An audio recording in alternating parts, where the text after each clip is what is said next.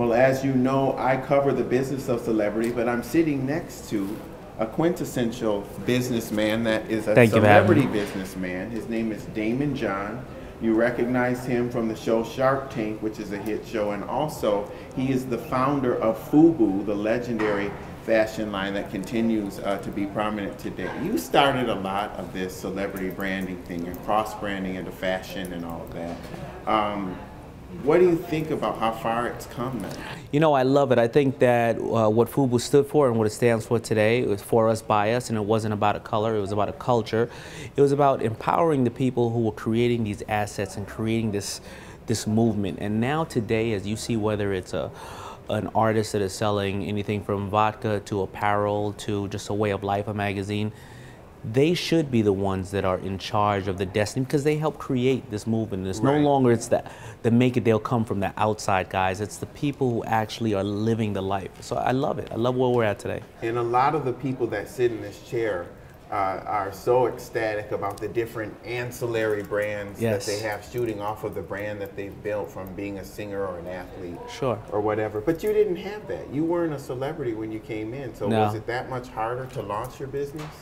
It was extremely hard to launch my business, but it was also, I was doing something that I loved. It was a passion. So think about it. I was on video sets for 4 or 5 years, sitting there all day waiting for somebody to please wear my shirt. And then sometimes they would say, get out of here.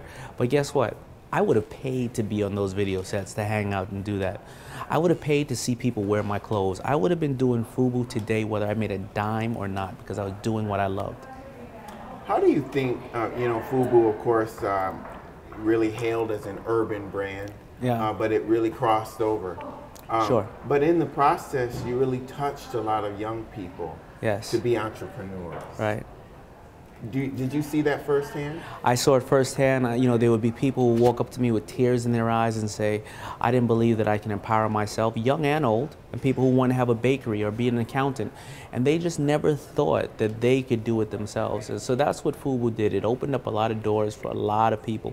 And then the celebrity friends of mine, everybody after that decided they wanted a clothing line, they wanted a record label, wanted something else. But at least they stopped becoming just talent. And they started to empower themselves. Because it's one thing to say, I want my own vodka, I want, but we've seen so many celebrities that have done it, but they haven't done it well. Right. Well, you know, that happens because they think, a lot of people think that it can easily be done, and it's not. You have to educate yourself. You know, there's the old saying that the only thing that costs more than education is ignorance. And a lot of times the celebrities and the athletes unfortunately make bad investments and think it could just be done easily. But if you are the guys, like the Jay-Z's, like the Russells, like the Puffs of the world, that work twice as hard to progress, then you will get somewhere if you're somebody. You have to educate yourself. And you actually help these young men and women do this. You had Pitbull come in to see me. He is a very, very astute business person. How do you pick the people that you want to align with?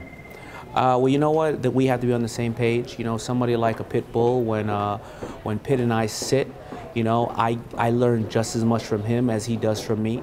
I know that he is a fluid person, a thinker, a strategist, and I work with several other people like CeeLo and Little John and Vanessa Simmons. A lot of these people, we have to be on the same page because a lot of these guys, they're like on the first date, they tell you they want to change the world, then all of a sudden they're late to the meetings, they don't show up, they're going to drinking champagne, they're just doing it for showtime. But when I see somebody that I like and I love to work with, I'm happy and I know that we have a strategy and we're going to do the best we're going to do. Your show Shark Tank is one of those shows that really helps people that have startups get that capital that they need. But you're brutal with a lot of these people. Well, you know, a lot of people do call us, we're sharks. We are brutal, but we're not really brutal with the people. You have to think about it. This is our own money. I'm going to spend each season up to $2 million in companies. And nobody comes up there and says, I promise I'm going to take all the money and go on a vacation and lie to you, right? You have to vet these people and you have to go through it. But the real reason with Sharks is I like to take Mark Cuban, I like to take him to the edge on a deal, stab him in the back, and make a profit. That's why we're Sharks, because we fight amongst each other.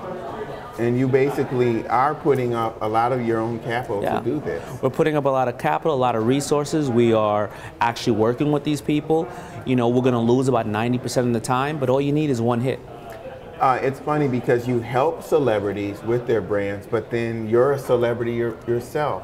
Being on this show, it's probably provided a lot of opportunities for you to do your own businesses. Public speaking is one of them. It has, and some people call me a celebrity. I like to say that I'm a notable person.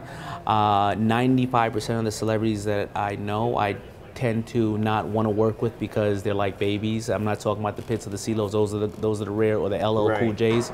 So I like to say I'm a notable person. But yes, I try to share my story with a lot of people, speaking in books and things of that nature. I advise companies. I'm an ambassador to several companies and strategist to companies. So it's done great for me for a public platform, because as a FUBU guy, people used to only think of me as the guy with the baggy jeans and gold teeth. They're going to come in there and start breakdancing. Right. When they see me on this major platform, they realize, no matter what generation or culture you're in, you can be a businessman and be sharp at what you do. And it's funny because when people realize the potential of a lot of these things, and realize that a lot of these celebrity brands are multi-millionaires and approaching billionaires, then they want a piece of it. Yeah. But authenticity is not something that can be bought. It is not. You look at the people that are, the artists that transcended into our business and became great fashion guys. Diddy and Jay-Z were fashionable before they had a line. Right. There's another 50 guys that failed because they tried to just slap their name on a product. The easiest thing to sell is the truth. Other than that, now today with the social media, transparency, you're gonna die if you're not really the same exact person as your brand is. Mm-hmm. What are you most excited about? You have so many ventures right now. I'm most excited about tech. I made it an agenda to go into the tech world. My first foray there was a deal that I did with Mark Cuban on the show called Easy VIP. And the finale of Shark Tank, I'm going to bring a major celebrity to it. And I started becoming the ambassador of Shopify. Okay. I also am a strategist and ambassador of Ticket Leap. And I have a new search engine, actual time search engine called Resultly. Now what I'm doing is, I'm doing exactly what I did with FUBU. I am taking the coolness of celebrity, lifestyle, trends, and bringing it over to Silicon. I'm matching that up with, technology brands, and I'm making them cool. Because technology, they have money and they have access, but they need cool. So the geeks that are cool geeks are now going to be cool geeks with celebrities, and we're going to push this out to the world, and everybody's going to be happy. So, and how does that work? I mean, how do you marry a celebrity like CeeLo with someone like a Bill Gates? Well, you look at it like this. Easy VIP, that we did this on the deal, on the show, it was basically the open table for nightclubs, right? Okay. So this huge celebrity that I have now, who's going to be the face of it, we're going to make Easy VIP more like an Orbitz, a Travelocity, and make, instead of a William Shatner, you're going to have somebody that is a worldwide, global party person. Not that William Shatner is bad, but... Not that William Shatner, no, he hits it. William Shatner is the best. Think about him. He's been doing it for 40 years. I still practice my Captain Kirk kicks now and then, right? But what I'm saying is I'm going to make it for a new generation, and I'm going to marry that. And that's going to be my first shot at it, and you're going to watch me knock them down with great guys. Okay. One more thing. Are you prepared to tell us, because we have the big premiere of Shark Tank coming up, are you prepared to tell us who's going to be the big celebrity on the show? I am. Who is it? I'm going to break it here with you. Drum roll. It's going to be your man, Mr. Worldwide, a.k.a. Pitbull, a.k.a. 305. Well, Pitbull would be the ideal person because... Mr. Worldwide. He's worldwide, and when you talk to him about his business, he thinks in those terms. He's not just a domestic thinker. That's right. So now if you want to go to Ibiza, you're going to go to Easy VIP, because Mr. Worldwide is going to show you the best way and the easiest way to get access to all of Ibiza. Okay. Hotel, cars, everything, parties, everything else. Right. And that's how you marry cool with technology. Well, because a lot of the young people out there that are coming into, their first and second job, they may not even know William Shatner. They don't know William Shatner necessarily, and maybe, they probably are not listening to William Shatner's music. Right. Most likely.